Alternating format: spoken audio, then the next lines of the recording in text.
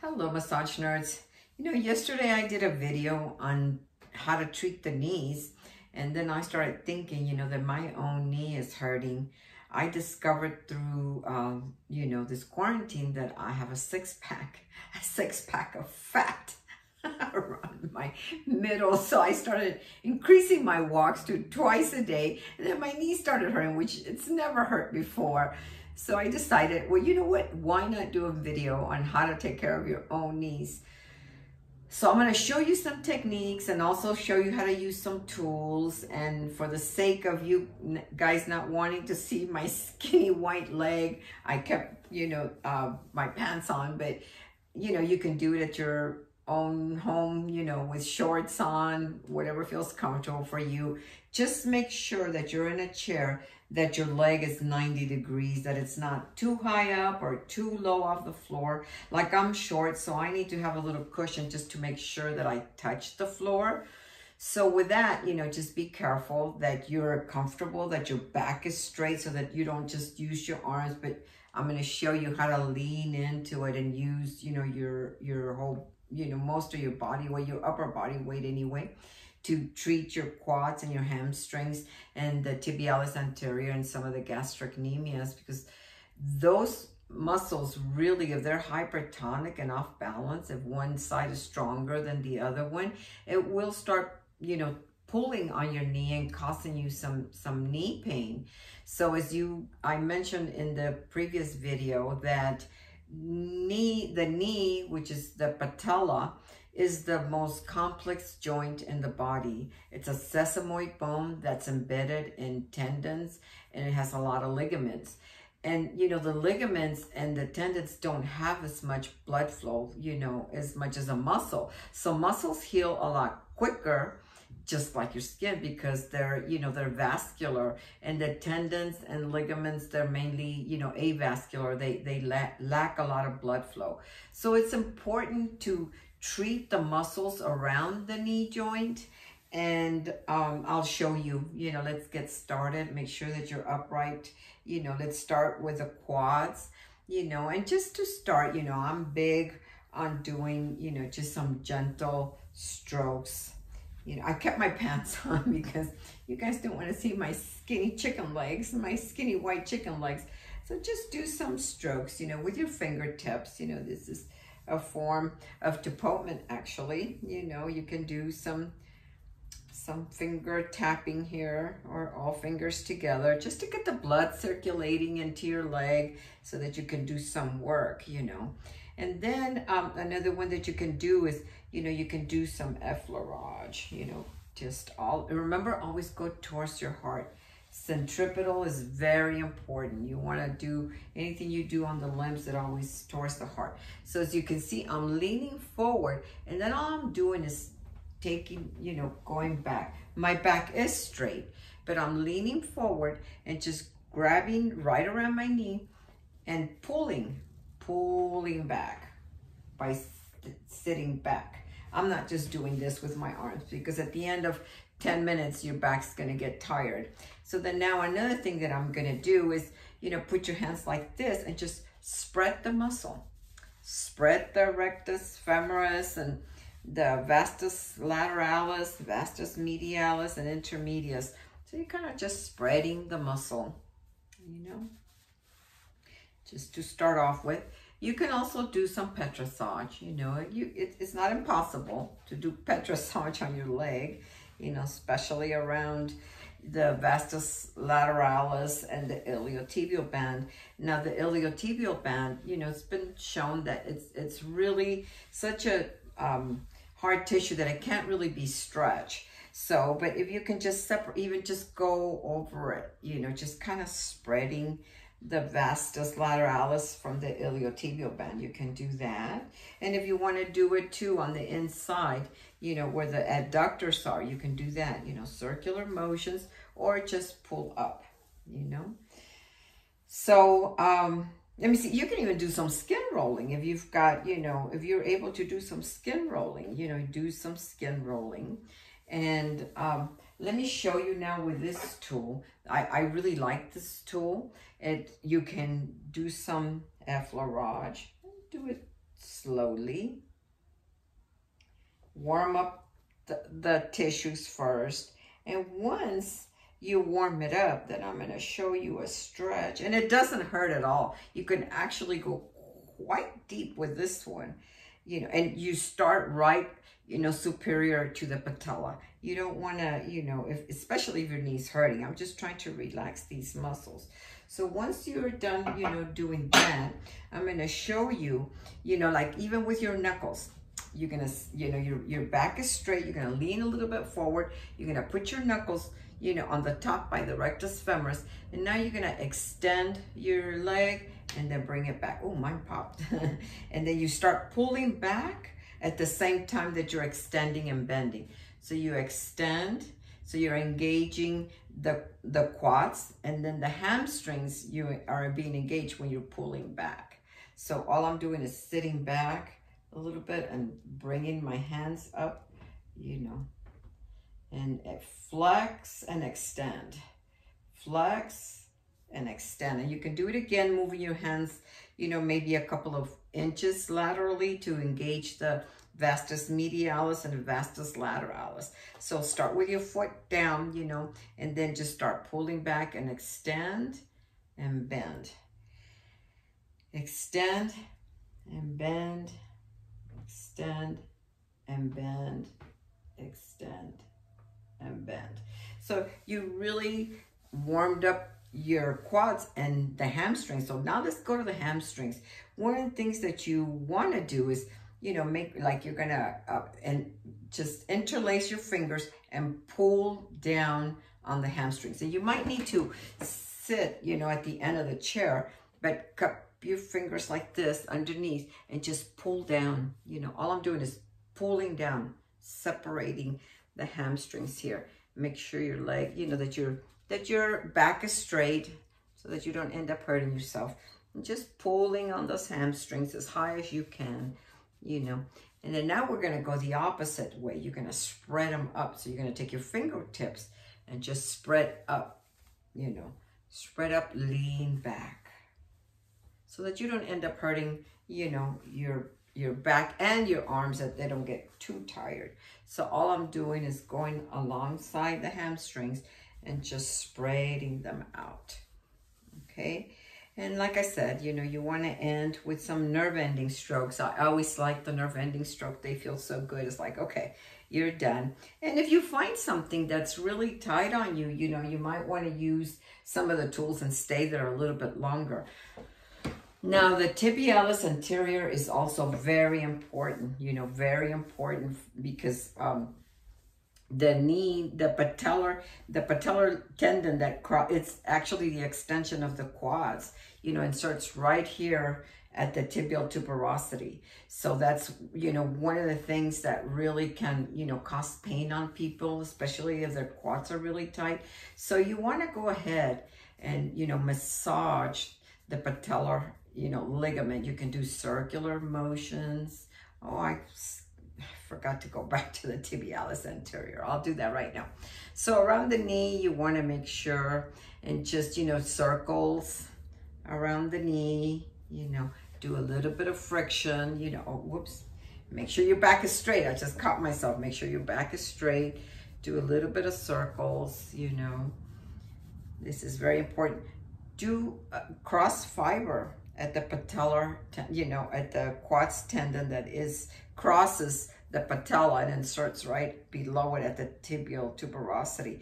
So you want to make sure that that tendon is nice and loose, you know, and then you come down here,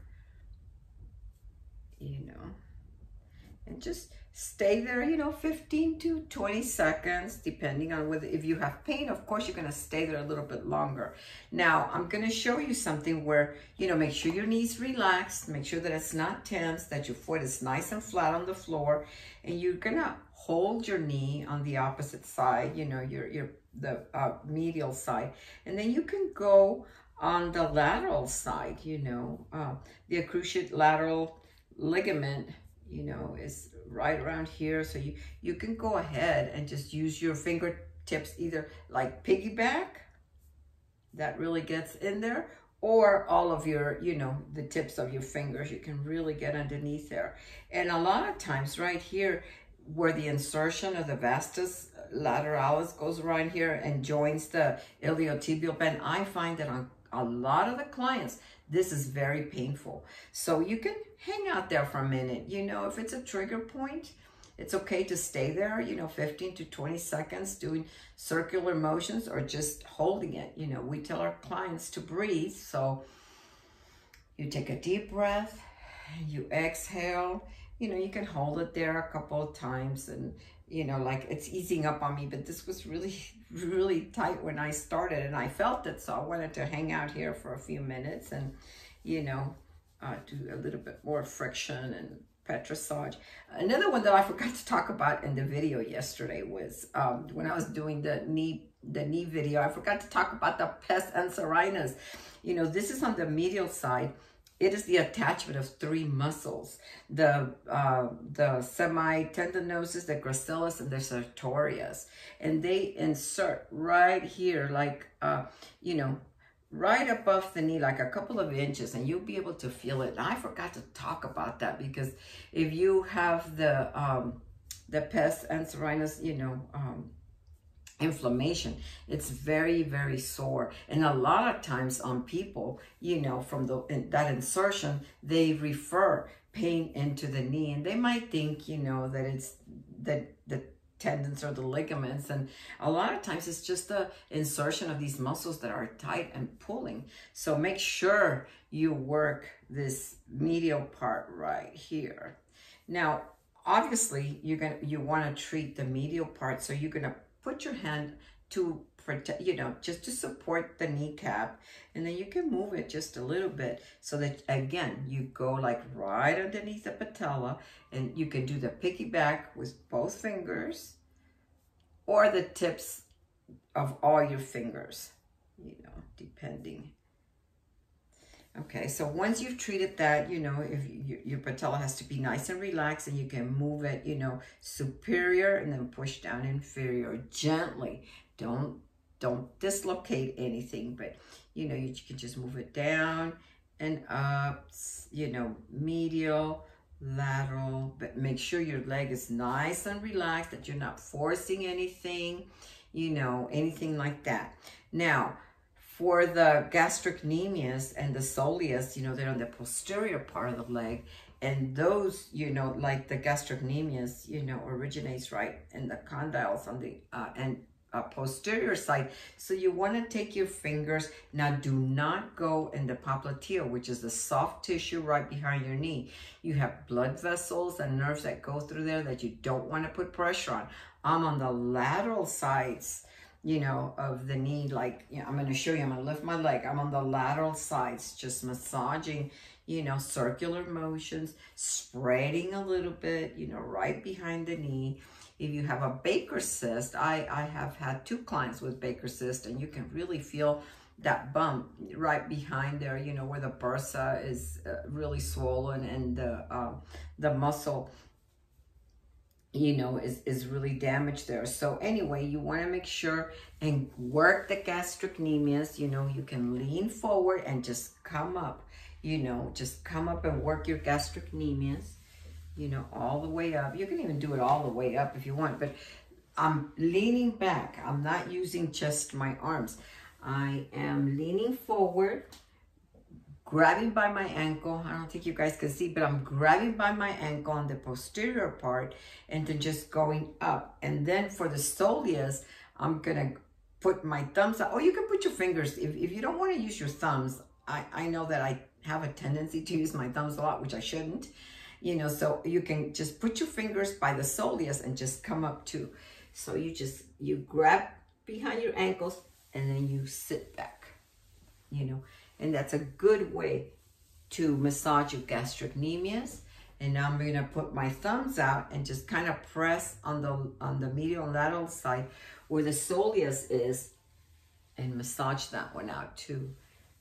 And of course, don't forget the tibialis anterior, which I forgot to show you, but you know, you can use your knuckles, you know, You can work it, you know, especially right here if you have shin splints. And of course, if you're at home, you can put your leg up too to do some of these movements, you know, like to get to the tibialis anterior. If you have shin splints, you really want to go down, you know, the tibia right here, and the lateral and the fibularis longus. And well, we won't get into all of that. You can do, you know, just compressing, you know, you can do, like I said, the friction. You can do friction.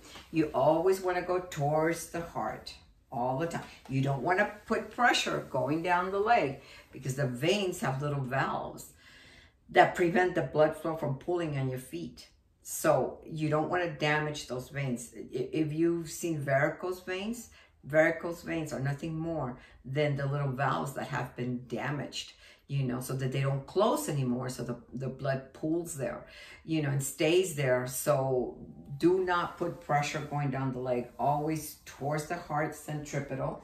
And I want to show you with some of the tools. I showed you this one, and this one, you know, like this one's really good, like where the the vastus lateralis and the IT band, you know, join, because they really, it's a very strong band and thick too. So you can do this like around the knee. You know, this one feels, I really like this one. This one feels really good. And then this one, the bevel bar, you have to be real careful, you know, not to overdo it, but this can really get intricately, you know, right there in the little crevices, you know, on the patella. And you can really work some, you know, with a little bit more detail with the bevel bar. But, oh, see, that's where I hurt right there. You know, like I said, I increased my walk to try to lose some weight because I gained a six-pack, guys. I wish it was a real six-pack instead of a six-pack of fat. But anyway, you know, this one can really, and of course, you always want to support the knee when you're going around, you know. Make sure that your foot is nice and relaxed, your leg is nice and relaxed. And at the end, you know, oh, my jade, you know, you can also do some wash off. You know, a Chinese doctor showed me many years ago. He was an acupuncturist. He showed me how to use the wash on. He even told me that you could even use a credit card. You know, that's why I use sometimes the Chinese spoons, because really, you know, just anything that will get the circulation going. And, you know, if it turns red, you're increasing the blood flow. So I use this jade one, but there's different ones that you can use, you know. And if all you have is a credit card, you know, you can do that too. But, you know, I just wanted to show you guys some techniques to take care of your knees and take care of yourself.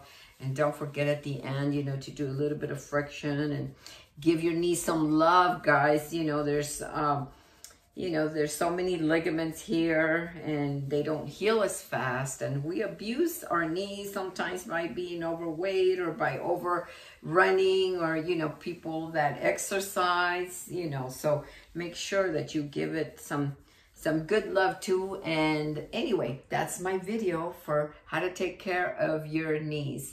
And until the next time, create a great day.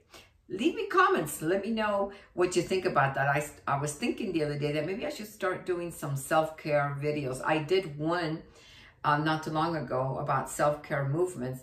And now I started thinking, well, maybe I should start doing like one body part at a time. So let me know if that's something you guys want to see, okay? Till the next time, create a great day.